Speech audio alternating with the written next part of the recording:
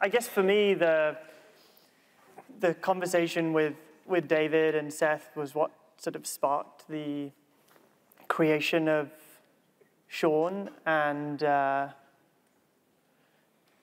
in terms of the autism, I guess, and the research that we did, like we traded back and forth, you know, pieces of literature that we found useful. We have a great consultant who's been on board since the very beginning, Melissa Reiner, who's here, I think. I mean, I've seen her, but I think she stayed. There we are. You didn't leave us.